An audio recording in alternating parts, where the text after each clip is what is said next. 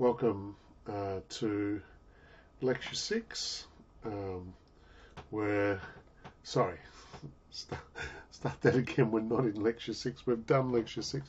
This is Lecture 7, the last of the lectures, and it's going to be in two parts.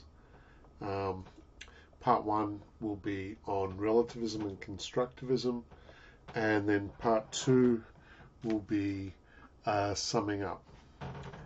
Okay, so relativism and constructivism. What is there to say? Well, first, relativism is a doctrine about truth. It's a doctrine that says all truth is relativized. So rather than the claim that the earth is flat being just false, absolutely false, rather it's true for some and false for others. And what I want to do in this lecture is to try and show that relativism has a motivation, or gets its motivation, from something we all should take seriously.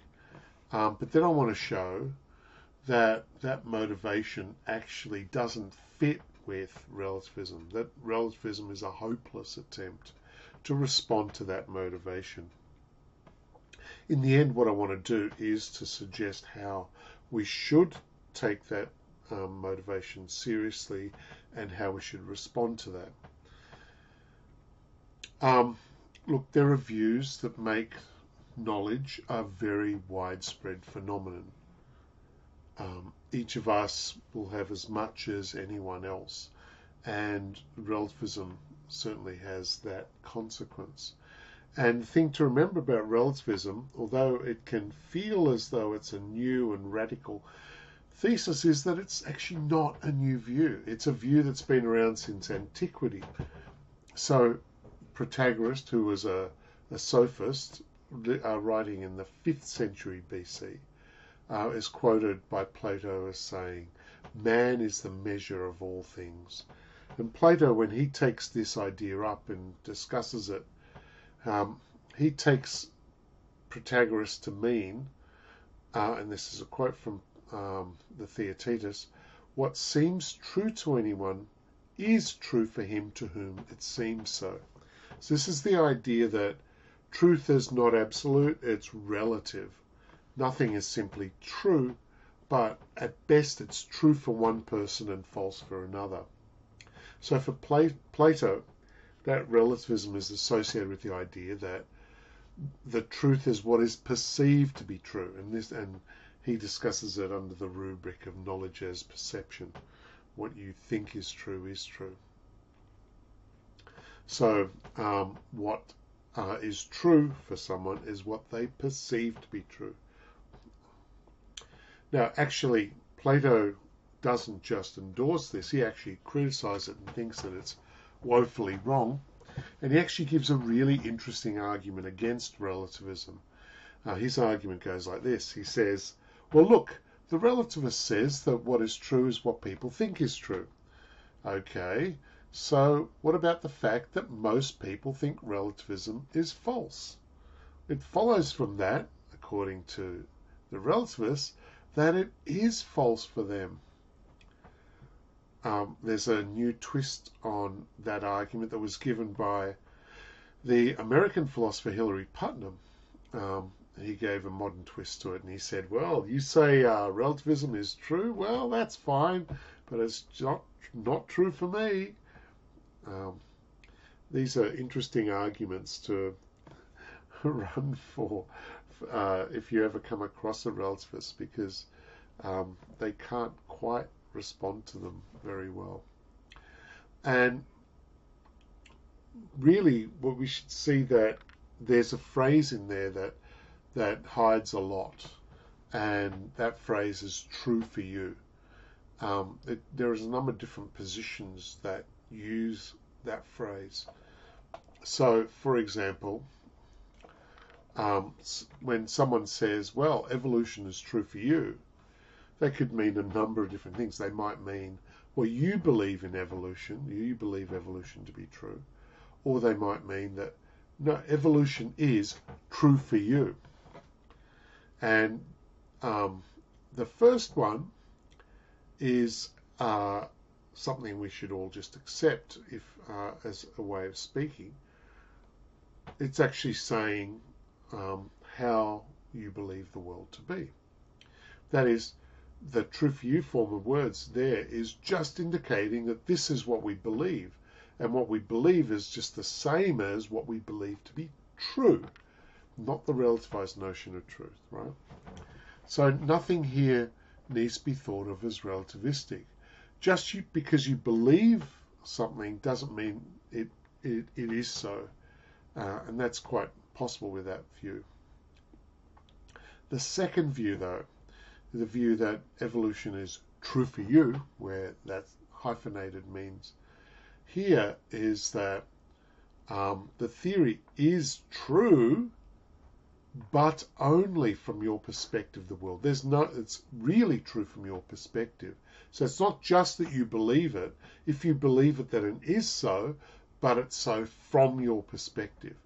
This is relativism, and it's a view that means that there's no objective notion of truth. And we're going to spend some time talking about this view below. Okay, so there are these two readings of true for you. It could mean according to you, or that you believe that, or it could mean that the world literally is, and not just believed to be, like that, relative to you. The first one, that's just which is accounting, saying, well, what do you believe? This is what I believe. This is perfectly consistent with an absolute notion of truth. The second one is not. And according to the second, it actually makes no sense to talk about absolute truth. All the truth there could be, is relative truth. Now, the Putnam argument and the Platonic older version is based on the aim to show that relativism as a doctrine is actually incoherent. It doesn't make sense. And actually, I don't want to take issue with that claim here. Not because I think that the Plato and Putnam are wrong. In fact, I think they're absolutely right. They're correct in showing up an incoherence in relativism. But the issue I want to address is a different one, and I think a more pressing one. Because people have shown since Plato that relativism is incoherent, right? So even if relativism is incoherent, and we've had over 2,000 years, nearly 2,500 years of people showing that it's incoherent, people are still committing themselves to it. So the question that I ask rises out of the fact that there are these relativists all over the place. And I want to know, what do these people think relativism is a good response to? What's their motivation for adopting relativism? And what do they think that relativism as a doctrine is actually doing for them? That's what I want to address. And I want to say that I think there is a motivation that people tend to have. And it seems to be this honourable motivation of epistemic humility. And I think that idea is really important. It's the idea that we think we might be wrong and that the other people we encounter might well be right.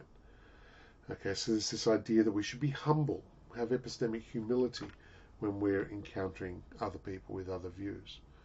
And the threat is that if we're absolutists or objectivists about truth, then we think we know how things are. And whenever we bump into others with different views, we're going to arrogantly think that we know what's right and they're all wrong. So the relativists tend to think that the only way to avoid that arrogance is to think that others are right too, right for them. So don't be an absolutist about truth. Be a relativist, accept that they're what they believe is true for them, and you get epistemic humility. It seems to be that's what the relativist is thinking.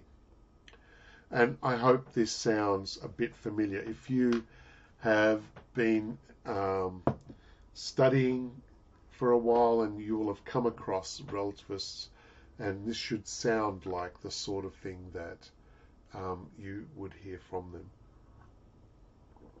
What I want to show you is that this motivation actually doesn't fit with relativism at all. So let's look closer at the idea of knowledge as something which is a real achievement. This is the idea that not all claims to knowledge are knowledge. And it takes more than thinking something is so for it to be so. So remember that phrase, true for you, had a number of different readings. Some were innocent and consistent with being wrong, and some were not so innocent. So what can it mean to say that something is true for you? Well, let's start by noting that a person's beliefs are their map of the world, and that is their map of how things are.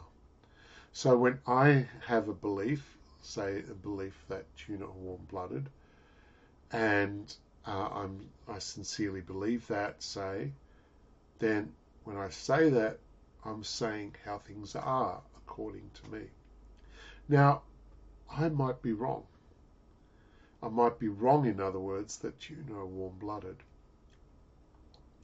So the understanding of true for you as consistent with our finding out that I believe that all tuna are warm-blooded, and I later found out I was wrong. Right? That's a consistent notion of absolute notion of truth, right? So it could turn out that only some tuna are warm-blooded. Understood that way, true for you is just a way of saying what you believe. That is a sense of true for you that is consistent with absolute truth and objectivity, and it's not a version of relativism. Okay? But there's another, more titillating understanding of the phrase that we really have to engage with. And this is the idea of getting closer to the relativist or constructivist understanding of the matter. And this is the idea that anything you believe really is true for you. Not just that you believe it, it becomes true for you. It's not just a way of reiterating that you believe it, right? The idea is what you believe is true, and it's as true as things can be. There's no other external notion of truth. So there's no absolute notion of truth to aim at. All the truth there is this relative truth. Okay, now for simplicity, I'm doing this from an individual perspective, talking about you as an individual, but you can do this by focusing on a historical viewpoint or a theory that people share, or from a class perspective, or whatever. Nothing actually materially changes in the story if you do it that way. So the idea here is that the only notion of truth there is this relativized notion of truth, relativized to a perspective, whatever types of things share that perspective. And this way, the way the phrase gets used is fits with the idea of people with different belief systems living in different worlds. Right? The idea here is that somehow the belief system are constructing these different worlds, and that's where the idea of constructivism comes in. So relative truth constructs worlds that go with those perspectives, those belief systems. So this idea is then that the constructivism is the doctrine that some aspect of our cognitive activity, or what our belief system's like, constructs the world.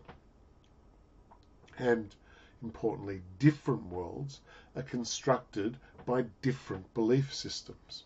Okay, so we have these native belief systems. Let's caricature this. And we've got a Western imperialist belief system. The one has spirits and gods in it, and the other has money and machines in it, say. And the belief systems are supposed to construct literally different worlds. The native does not just live in the different bit of the same world the Westerner lives in, right? The world the native lives in is not the same world that the Westerner lives in. Okay, so this is the classic constructivist position. All right, and then there's a problem. So you might say, okay, so the constructivist thinks they literally live in different worlds, literally different worlds. Well, okay, here's the question. How do they interact? Stephen Stitch, notorious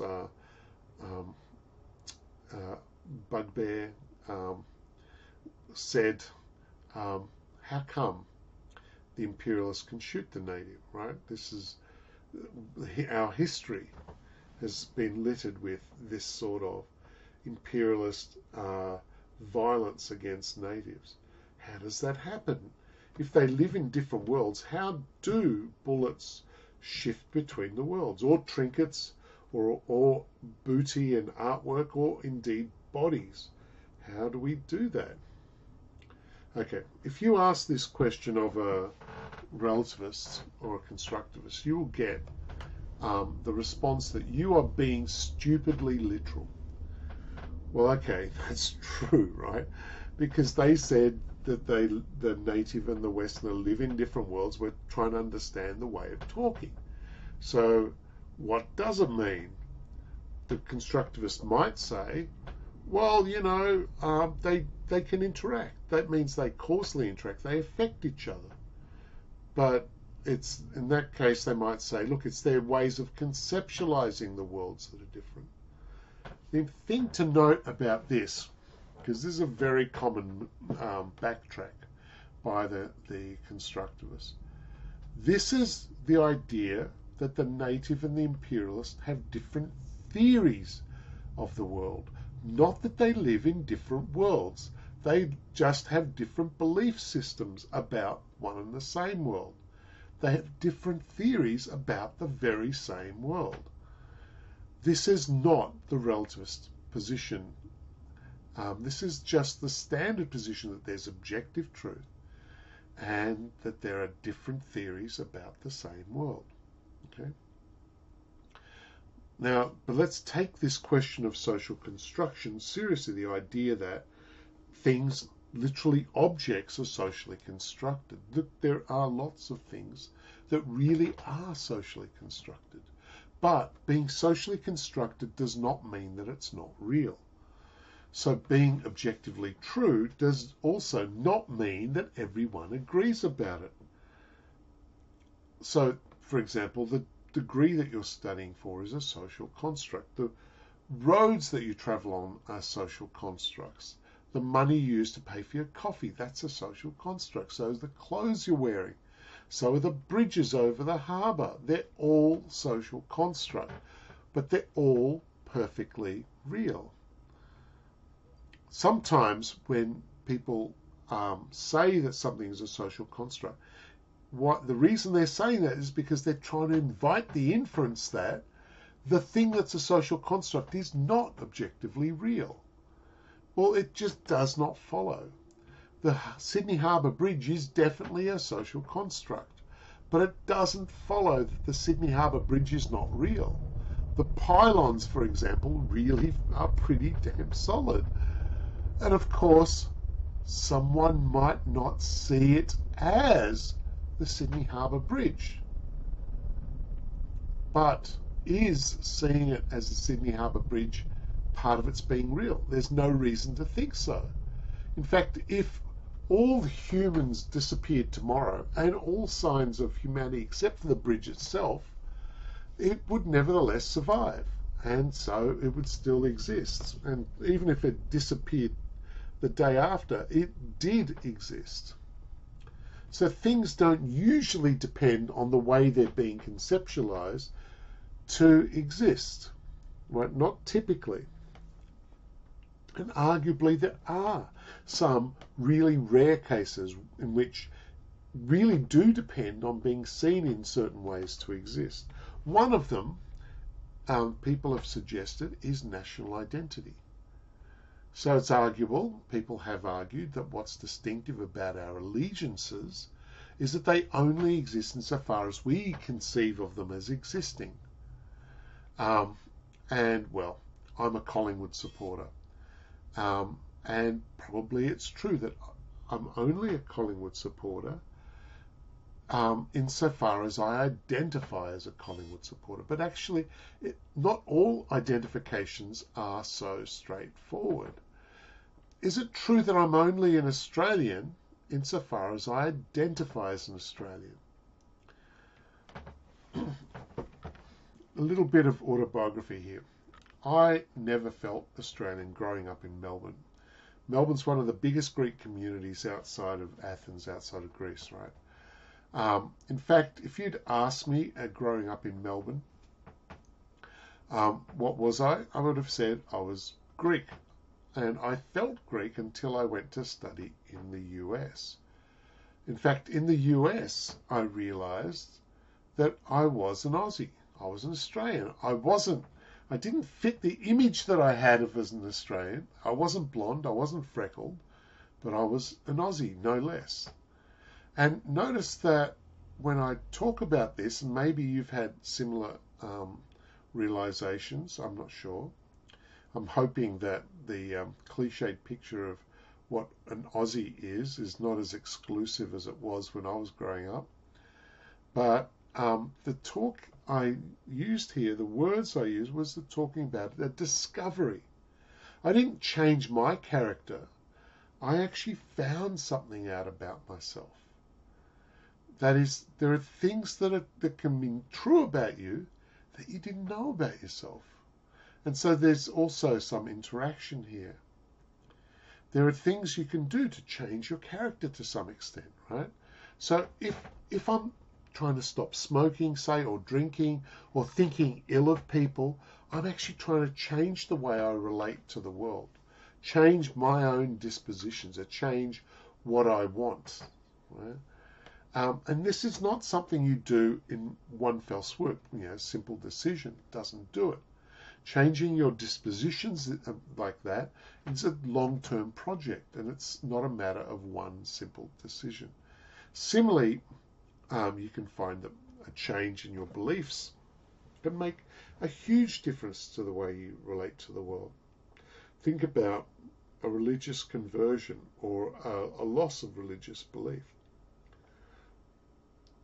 So there's the possibility of actively shaping my own character. And to some extent, this is something that we can do, and it takes effort and it takes time. So on the one hand, I can be quite misled about myself, my own nature, my own character. I can perhaps think that I'm a shy, retiring introvert, when actually I'm a loud and extroverted person. I can think that the aliens have anointed me as one of the chosen ones, and I might be wrong. Maybe I'm an unlucky, non-chosen one. Another one that's really complicated is sexual identity. There are men who do not identify as homosexual, but who have sex exclusively with men. They would not identify with themselves as homosexual. They don't think of themselves as homosexual. I'd point out, actually, that most heterosexuals don't think of themselves as heterosexual, right?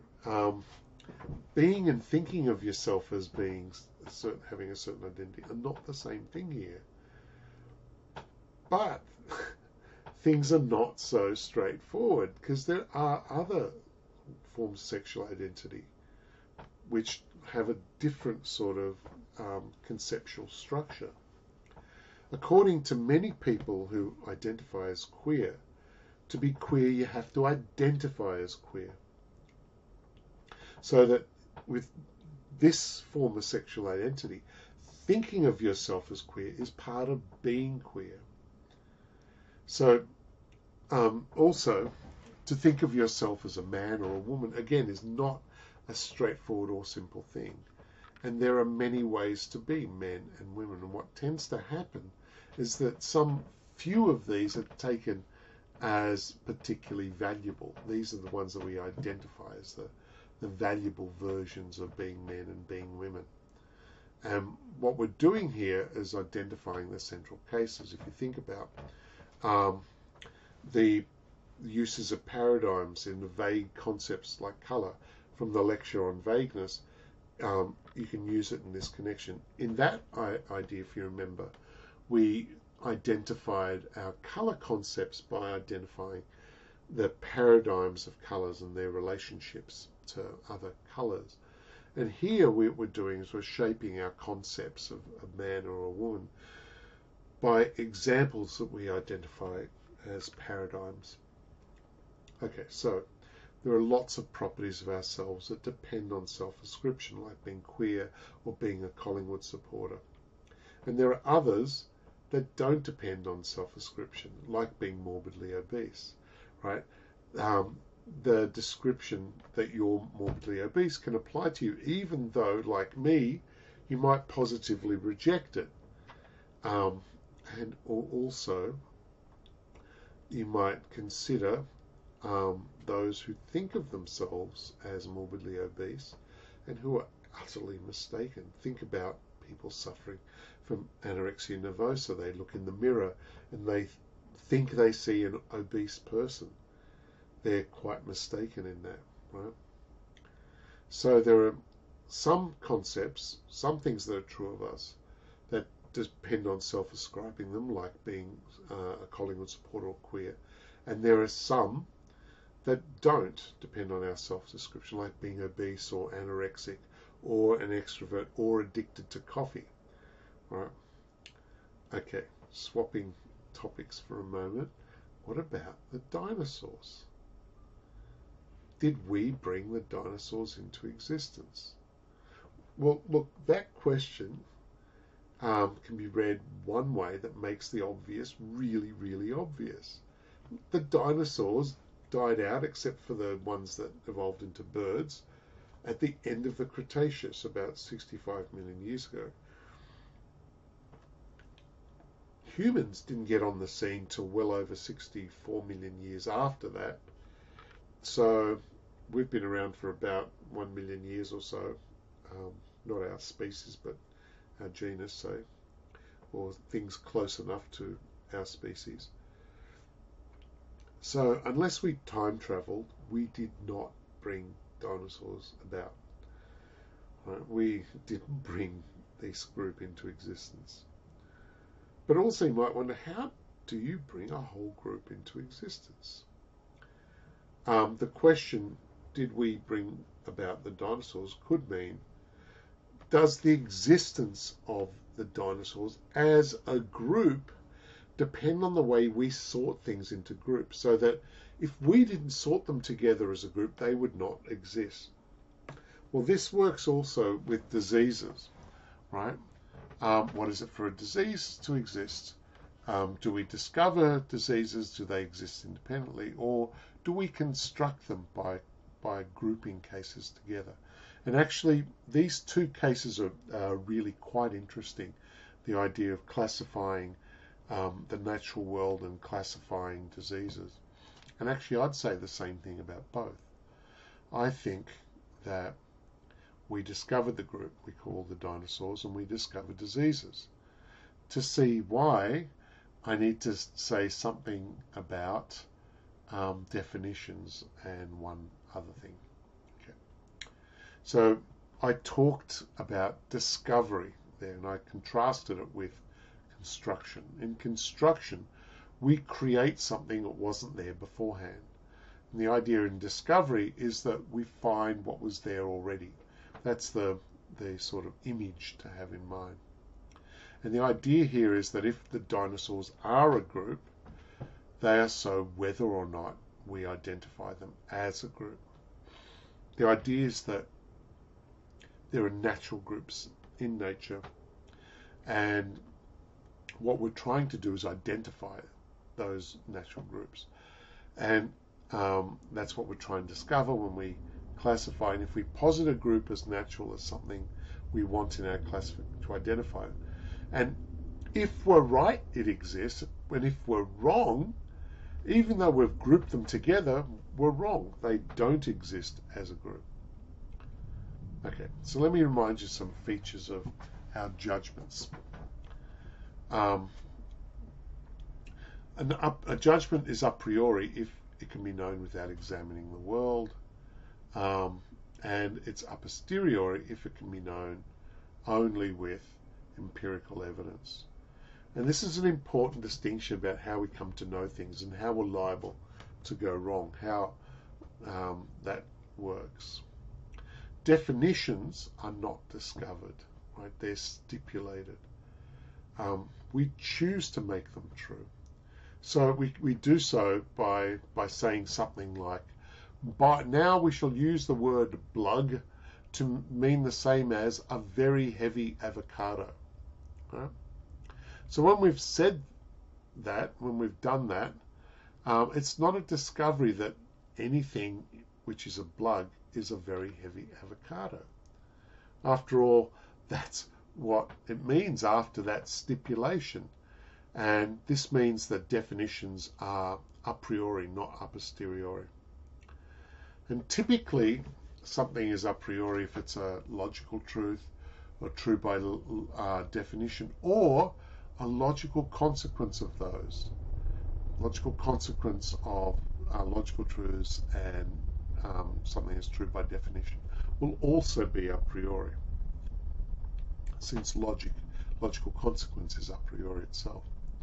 So that means that to know an a priori truth, you don't need evidence. Okay, look at this. This was before they discovered him, right? And I, for one, am much comforted by the idea that the experts that were looking for him had such a great grasp on logic. I would have given them that much information for not very much money. I could have done that. No one came knocking on my door, but I would have said that. In fact, I would say that today as well. Okay. I want to now put all this together to show you that this sort of trivial thing that we've just seen about definitions makes a very big difference to how we think about social constructivist stories. Okay, so the case of diseases is supposed to be a really clear case of social construction, and it's commonly held that we socially construct diseases. And the reason I'm choosing this case is because they are held to be such clear cases. And I want to show you that even in this clear, so supposedly clear case, that the constructivist story is wrong. Well, so I want to be clear and make a contrast between our theories of disease, which are social constructions, and the objects of our disease, which might not be socially constructed. And also, and this is the important thing, our theories aren't right just because we constructed them socially. In fact, they could be wrong. So how do we think about diseases? I want to show that two mundane and obvious truths about how we think about disease rules out the social constructivist story. First, there may be many diseases that we never identify, and some cases that we've grouped together under a disease, they're in fact not similar, not really similar. They are actually distinct diseases, so that makes sense. And that means that just because we think of two cases as the same disease does not mean that we are right. Okay, so in the case of diseases, we can see that this is right by thinking about the way we actually deal with symptoms. Sometimes people say things that like symptoms get described as defining, the symptoms define the disease. But in fact, it's an important mistake to think of symptoms as defining a disease at all. Definitions, remember, have this form. They're definiendum and the definiens. The definiendum is the thing getting defined, and the definiens is that which defines. So, for example, a vixen is a female fox by definition, and in set theory, a group is a set with an operation on that set. So the two sides of the definition are related a priori. They're not discovered, they're stipulated. Well, we don't discover that groups are sets with an operation on them. We've defined groups to be that. A definition tells us what the definiendum means. And as Kripke reminds us, that's the a priori, and the a priori is about knowledge. In particular, it's about knowledge which is not empirical, not a posteriori. So if it's part of the definition, and so a priori that all bachelors are male, then this is not something that we see is true by dint of empirical evidence. It's not empirical inquiry that shows us that all bachelors are male. The meanings alone of the words suffice to show us that the claim that all bachelors are male is true.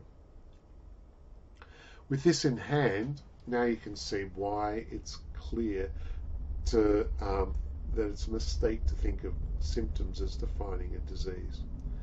The mundane things I said about diseases earlier show how we think about disease, and that shows how we can well understand the possibility of there being cases of the disease that don't show the symptoms, the asymptomatic cases, and cases of people that show symptoms but don't have the disease. Right? So when we think that's possible, we think that's possible that someone has the disease without the symptoms and has the symptoms without the disease. That shows that we don't think it's necessary that the symptoms match the disease. Right? They don't necessarily match. They might be indicators, but not very good indicators. But even when the symptoms are actually a perfect match for the disease, when we found these symptoms and we realize, yes, this is the symptom, if we test for this and you've got this, you've got the disease. That's something that we don't define to be the case, but we actually discover to be the case. That is, we don't think this is a priori, with the idea that we've got this test now for the disease. It's not something we define to be the case. We don't stipulate. It's actually something that we discover a posteriori. And since the symptoms, even in the case where the symptoms are perfect match for the disease, are not associated a priori with the disease, they cannot be a definition of the disease. The relationship between the symptoms and the disease is something we discover empirically. So it's wrong to talk about our socially constructing the disease as we associate symptoms in certain ways of testing with the presence of the disease. So even in this really clear case that the constructivists have argued shows the virtues of their approach, their constructivist story is wrong. So let's be clear. Our theories of disease are social constructions, but our theories aren't right just because we socially constructed them. In fact, they could be wrong. And what they are theories of, that is what the subjects of the theories, the diseases themselves, are usually not socially constructed. And since the objects of disease don't depend on the theory to exist, people can have had the disease and died of the disease long before we develop the theory of the disease. And that's regardless of whether we have ever thought of that theory of that disease. So this is important, right? This is the difference between the disease itself and the development of the theory of the disease. Okay, here's a Rembrandt painting. It's called Bathsheba's Bath by Rembrandt, and it's a very famous painting because if you look at the the pain that the model reports, that she was his mistress, and she was in great pain, and the doctors think that the lumpiness under her armpit at the side of her breast is an indication that she had advanced breast cancer, and explained why she was in such pain and why she died. This is before people developed the theory of breast cancer. Moreover, it's not just recently that cancers have been part of the hominin existence. Here is a photo of a bone cancer that dates back to 1.7 million years ago. This is the earliest found in our taxonomic group. And it's not just us, right? Dinosaurs, and sorry, this is an ancestor of the turtle, the stem turtle, which has again a bone cancer in its left femur.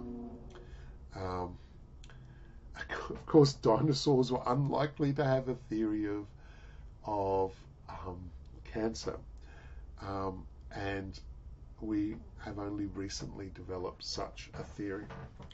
Okay, so there's a difference between the theory, developing the theory, and what the theory applies to, the cancers that can extend through time and space. This seems kind of obvious, right? This seems like the sort of thing I shouldn't have to say, but there are some constructivists who don't really understand this. And one clear example is an influential person, Bruno Latour. He's actually, sadly, influential in the sociology of science. And Latour objected to the alleged discovery that Pharaoh Ramses II, who died over 3,000 years ago in 1213 BCE, died of tuberculosis. The doctors investigating his mummied remains came to that conclusion. Latour said this had to be mistaken. Right? And he argued this not because he suggested they'd misidentified the bacillus, or that the procedures might have been faulty in some way. No. He didn't argue that it was a late contamination, perhaps, of the body, but he argued that tuberculosis did not then exist. He said, and this is a virtual quote, he said that to say that the pharaoh died of tuberculosis is as mistaken as saying that he died by being shot by a machine gun. That's a quote from him. I hope you can see that Latour is simply confused and very, very wrong here. We create theories of diseases, and we have the capacity to create diseases, and maybe some of them really are our literal creations. The swine flu that came about a few years ago, and even COVID, there are theories floating around that these are creations from the lab, and that's possible. In the case of swine flu, which has been investigated, that got quashed. But it's not an impossible theory, right? Too early to say about the COVID virus, but at least most people think that it wasn't. We'll see what more evidence shows about that. And it's certainly not a mad theory, right? We have got the capacity, after all, to create these diseases. But the mad theory is the Latourian theory, that it's the idea that naming something is to create it.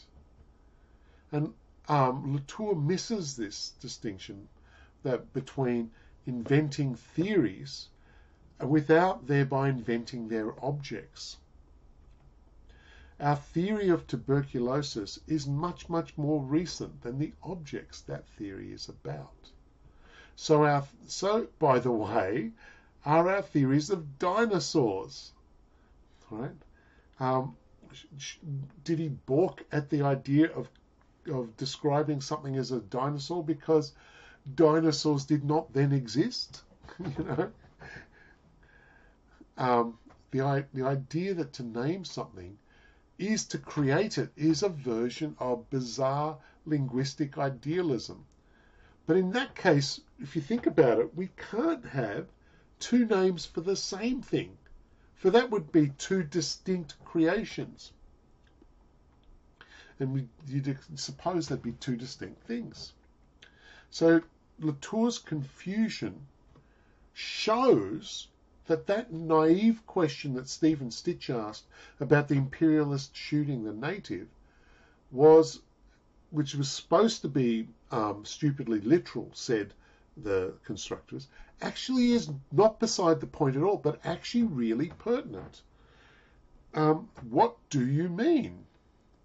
So, in sum, what we should say is that we develop theories, we build things, and the native and the Westerner share a world but disagree about it. Say they have different theories, right? The bullets are in the native's world, just like the Westerner's world, but they're not in the theory of the native. The world is not the same thing as their theory is the world. But the same goes for us too. Our world and our theory of the world are two distinct things. That's why we can be wrong about the world. Let's go back then to that relativism and its motivation. Remember the motivation that I said was a good one that people were trying to respond to. And that motivation was, be a little humble. Don't think you're always right and others are always wrong. All right? I think this idea of being humble, of having epistemic humility, this is a really sensible notion. I think we should take it very, very seriously. And some people think that in meeting other cultures, we would do better if we were epistemically more humble and didn't assume we were right. Okay, so I think epistemic humility is important. Then what? Well, some of these people who think epistemic humility is important, that the way to get there is to assert that other culture has beliefs that are true for them, even though their beliefs are not true for us. That is, they assert a relativism about truth as a way to deliver epistemic humility. The other's beliefs are true for them, and so they suggest these beliefs aren't to be dismissed simply because they differ from your own beliefs. Okay, but this is where the big but comes in. This is a really confused position. In fact, by denying that there's any objective truth and making true for me and true for you all that there is, all that you can aspire to, the relativist actually undermines epistemic humility. Why should I, if I'm a relativist, be epistemically humble? All my beliefs are as true as they could possibly be. They're all true for me. And since all my beliefs are true for me, why should I be humble? I can't be wrong from their relativist perspective. So far from being a way of capturing the idea of epistemic humility, the relativist has actually undermined any reason you might have had to be epistemically humble. The relativist has undermined the idea that I might be wrong. If I believe something, then it's true for me, and that's as true as things get. So why be humble? So let's think again about this idea of epistemic humility. Remember the idea that I might be wrong.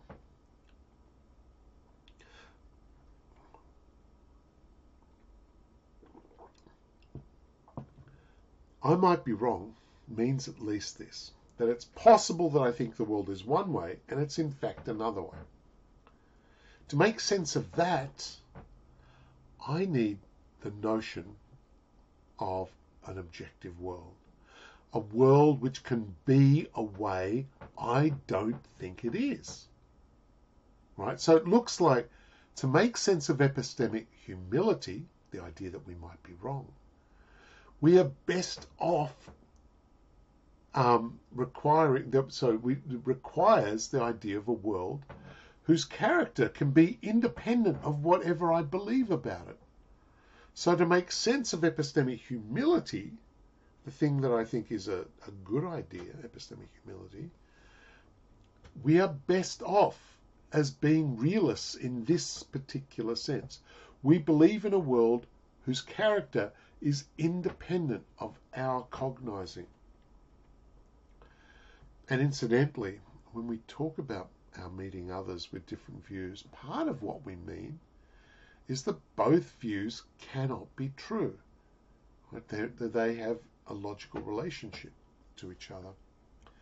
But the relativist makes both of us right. Right? Another problem with relativism is it makes that there are no logical relations between the different belief systems. They don't contradict each other and they don't agree with each other either. They're just different belief systems. They're about different worlds. So there are literally no logical relations between the different belief systems. And part of the motivation for relativism was the idea that in meeting other cultures, we might turn out that they know some stuff that we don't, that we were wrong and they were right. So relativism is utterly hopeless. Not just that it's confused in the way that Plato and Putnam argued, which I think it is, but it actually doesn't fit with what it's supposed to be, its own motivation. Our best reason to be epistemically humble is to think that there's a world independent of us in which we in others who have different ideas are living in. And to think that we know something is not the same thing as thinking that we are certain. To be a fallibilist about knowledge is to acknowledge the objectivity of the world that we live in and our fallible ways of coming to know. It's because we all live in the same world, the very same world, that we stand to learn from others who might have different beliefs. End part 1. I'll see you in part 2, where we finish this course of lectures.